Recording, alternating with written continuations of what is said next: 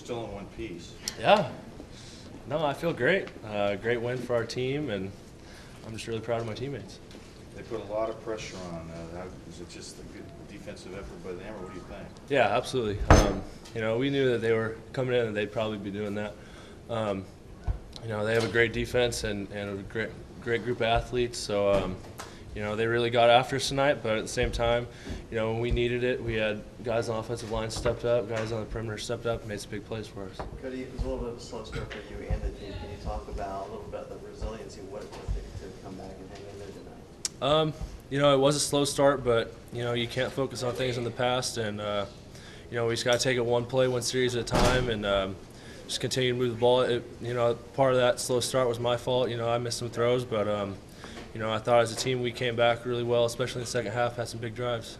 Cody, was the first half just weird to you in some ways? I wouldn't really say that. You know, like I said, I missed some throws, and, you know, that was on me, but it wasn't really weird. You know, defense made a couple, you know, huge plays. We had some really good kick returns that gave us good field position. So, you know, we just needed to get clicking a little bit on offense, and after the first couple of series, that really happened.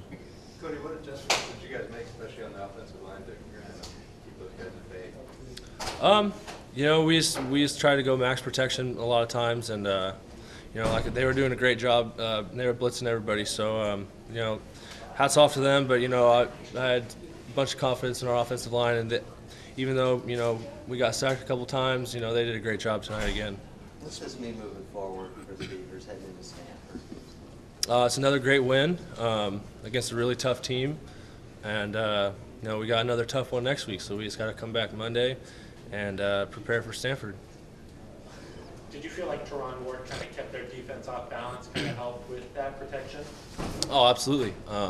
Teron had a great night. He stepped up big for us and had, you know, some great runs, and you know, really kind of kept them guessing a little bit on defense. You know, we were able to gash them with some big runs, so they couldn't really pressure us as much. Cody, for you, where does your confidence come from? I mean, you know, your resiliency really showed out there. Where does that come from? I don't know. You know, I just try to take it one play at a time, to be honest, like I said, and you know, that's what you have to do as a quarterback. You can't get too down on yourself after bad plays, and you can't get ttoo high after good plays. You just got to have an even keel, and that's something I try to do. Do you remember the last time you ever got rattled in a football game? I'm sure there's been a couple times. I just try not to show it. Cody, thanks. Yep. Cody.